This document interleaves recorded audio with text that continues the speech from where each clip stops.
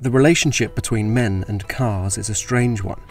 The first toy you're given as a wee lad is a car, immediately associated with an aspirational manliness. Ford v Ferrari revels in this appeal, delivering a sermon for the Church of Masculinity, using the language of the film, symbolism and sound design. Hear that? Even the title is billed like a boxing match. Henry Ford II v Enzo Ferrari, Old Geezer versus Old Geezer. But these names are not just blokes, they're also stand-ins for their automobiles. What are they really about? Big, loud muscle cars. They're called phallic symbols.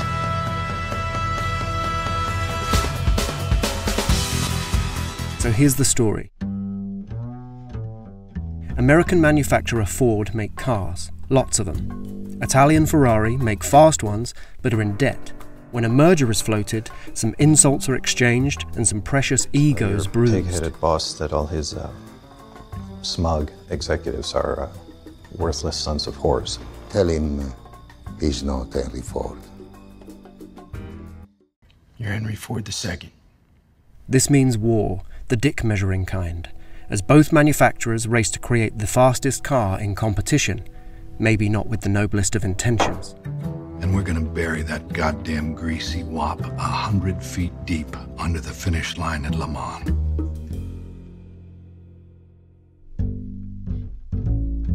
Ford create cars on a mass scale, factory lines of machines all making the same product. Ferrari is idolized for its sports car, its handmade parts showing more of a craft, a relationship between man and machine. In order for Ford to compete, they employ the only American winner of Le Mans, driving celebrity Carroll Shelby, played by Matt Damon, doing his best Tommy Lee Jones. You blow a gasket, 5-cent washer. That's it, whole thing's over. Ferrari wins again. Oh, now that's aggravating. He in turn hires the emotionally volatile Ken Miles as driver. Who are you? Leo Beebe, Senior Executive Vice President, Ford Motor Company. I'm responsible for the launch of the Mustang. Oh, at least now we know who's responsible. Cheer up there, Bateman. What's the matter? No shiatsu this morning? Touching me like that can draw back a stump. Ken is what they've been looking for. He will talk to the car, grease her up and find out her secrets. When Ford initially tried to produce a sports car in competition, they load it with data logging equipment. It's ridiculous. That apparently can't detect the problems that are picked up by its very human and salt-of-the-earth driver. He makes a claim that contradicts the robot, Mr. Miles, if there's a problem, the computer will find it. rips it out, and makes his point by sticking wool to the outside of the car. He is the motor whisperer. He uses female pronouns when talking about cars, and it genuinely feels more affectionate than possessive. Drive like you mean it. Hard, tight, chillingly. He has tapped into its potential. He knows that she wants to go faster. You feel the poor thing groaning underneath you. Set in the late 60s, when men were men, Nowadays, everybody's got to go to shrinks and counselors and go on Sally Jesse Raphael and talk about their problems. Whatever happened to Gary Cooper, the strong, silent type? That was an American. Jeff Nichols' The Bike Riders is also set around this time and focuses on men and their motors. Before things take a turn and get nasty at the end of the decade, it's implied that this is a golden age of masculinity. Smouldering and posturing, then duking it out to upbeat rock and roll, sharing beers with each other afterwards, but saying very little. Words just are not useful. In Ford v Ferrari, words are exchanged in disagreement, rage, jealousy. Getting it in the tailpipe from a Chevy Impala! But outside of this, whether affection, love, or grief, it's spoken through the language of cars. Yeah, 289 cubic inch V8. When talking about cars, the lads can get rather technical. Front end, a stronger rear diff to handle the torque. Now she'd handle a quarter mile. Well, now I'm not saying you should go drag racing, but quarter mile's 13.6. Yeah, is that good? Evidently too technical for posers. You want to run that by me in English? Sometimes monologuing in so much jargon, it feels like a spell intent on hypnotising those manliest of men. There's also a possibility that the drain hose is kinked, but I can put that into writing for you after a more thorough inspection. The clutch plate is no longer a plate, and the switch striker is neither switching nor striking. This talk is also employed as a form of emotional avoidance. These blokes would rather throw down than talk about their feelings. Like when Ken first finds out that he won't be joining the team in France. It is their opinion that you are not a good image, so you cannot drive their race car. These scenes could have emotional subtitles for the uninitiated. I'm going to reroute the oil line. If there's spillage, it could drip. Ken.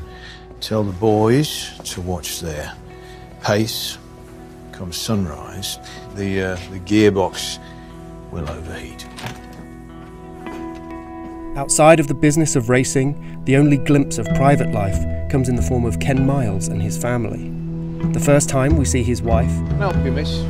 she engages in a form of seductive roleplay. Wasn't that an MGA 1500? In which she uses the language. Ah, you know your cars. The only female character in the film, she is idealised. Oh, am I? Later, when she angrily confronts Ken, she uses the only tool she knows will work, the car. I thought we loved this shit. What? They have a son, who we only see in relation to his father's racing. Young Peter plays with scale extric, has his father's trophies under his bed, and drawings of Le Mans over the floor. This bond of father and son is cloaked in the talk of cars, and at times takes on a quasi-spiritual quality. The film opens with Shelby waxing spiritual in voiceover, about the speed at which a driver experiences transcendence. There's a point, 7,000 RPM, where everything fades. Which feels rather arbitrary. At this point, apparently, the car ceases to be and the man is just floating in space. Ken and Peter sit beneath the stars, pondering the existence of a hypothetical circuit. Out there is the perfect lap. As though it's some mystical event. No mistakes. Every gear change, every corner. It feels biblical, even. You see it? I think so. Ken teaches his son about life through his relationship to cars. He is raising him in his likeness, and throughout the film we catch hints of his development, until we hear the result of this indoctrination. She looks pretty good. At which point Ken is taken from this world to the rainbow road in the sky.